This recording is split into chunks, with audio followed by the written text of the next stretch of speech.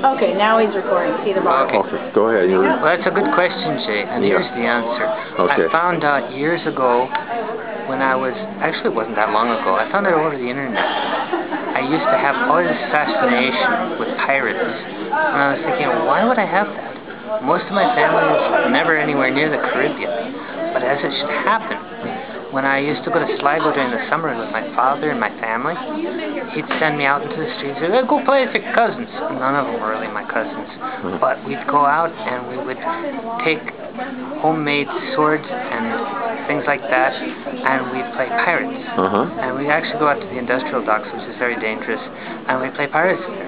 And we'd get carried away, because usually the person who got cut was the person holding the weapon, because they're homemade. And of course, we'd never actually go back to get, like, you know, Band-Aids or anything like that. But then, a couple years ago, I found out that my father's mother's family, the O'Flahertys, were for several centuries were independent seafaring entrepreneurs. Okay. In other words, pirates. Well, they were into ship acquisition. Sure. It was high-stakes venture capital. Okay. Plenty of hostile takeovers. Okay. But, Jay, they had an excellent employee profit share program. So I knew that's where the instinctual thing about becoming who I always was, that your ancestors speak for us. I mean, you could feel them in the air screaming, yeah, don't go home, go out there. And I felt such a kinship. In fact, I even have a Facebook page called Swashbuckling Romanticism. Oh, wow. Because I think it's important. Okay. You should envelop whatever you have as you come with, because it's a part of you. So how does your pirate background affect your living now? How does it manifest in who you are now? Well, I don't seem to get too much bounty right now, so I think it's kind of more of a novelty as opposed to a financial advantage.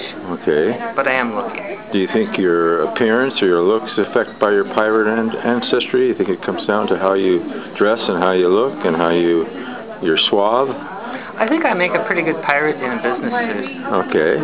But I think partly it's because you don't expect it from someone in a business suit.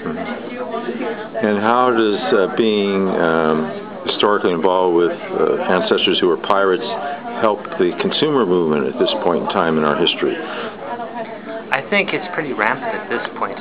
Many of the consumer survivors are also pirate ants? Oh, those kind of consumers. I thought you meant like, grand openings and half-price sales, because they're pretty piratey there. No, I'm talking about our movement. How does your background impact our movement? I think it opens channels to other possibilities. Okay. That we always tend to find that very narrow norm. And the reality is, we've existed in a lot of different ways that were perfectly acceptable. Exactly. Yes, great questions, Jay. Okay, well, thank you. I think you're from Oakland. You asked that good questions. I've been around a while, so I try and come up with some things. That was good. Well, thank you very much. My pleasure. Okay. How long do we take? I don't know. Have you turned it off yet?